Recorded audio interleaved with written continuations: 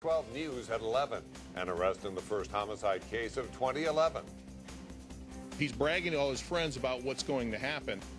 The evidence, the confession, and the alarming Facebook photos and comments. People are telling us, get away, back up, back up.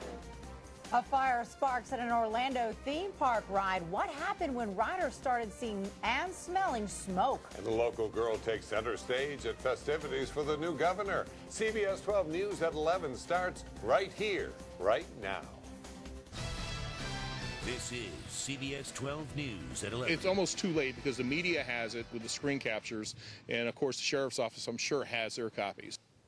Well, the suspect's Facebook page shows him holding guns, but he's a convicted felon who's now charged with first-degree murder in the shooting death of another local man.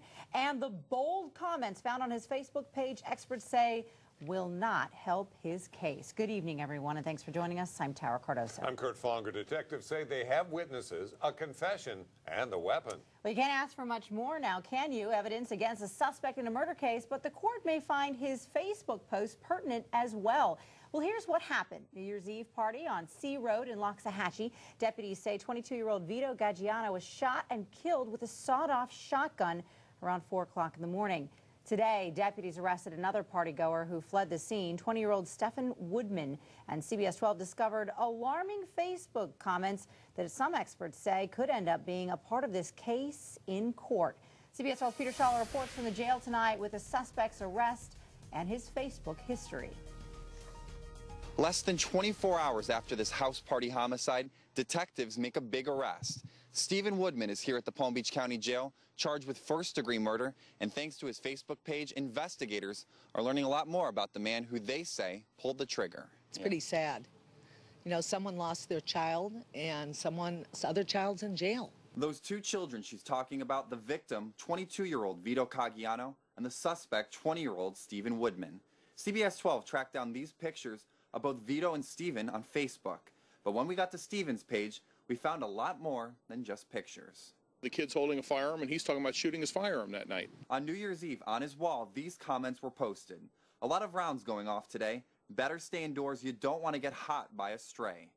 Retired Delray Beach detective Thomas Whatley knows these kind of remarks can and will likely be used against Stephen in court.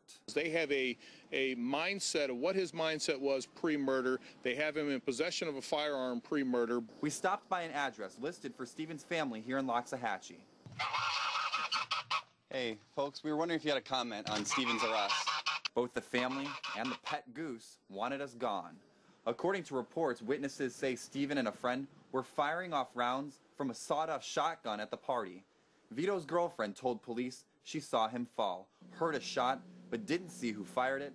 When deputies brought Stephen in for questioning on New Year's Day, they say he admitted to fighting with Vito and then shooting him after the party. This retired detective says a defense lawyer will likely tell Stephen to quickly take down that Facebook page. It's almost too late because the media has it with the screen captures, and of course the sheriff's office, I'm sure, has their copies. Back out here at the jail, the sheriff's office tells us they're doing background checks on Facebook all the time, but in this case they really didn't need it because they had witnesses and a confession, and they say that's more than enough. At the Palm Beach County Jail, Peter Schaller, CBS 12 News.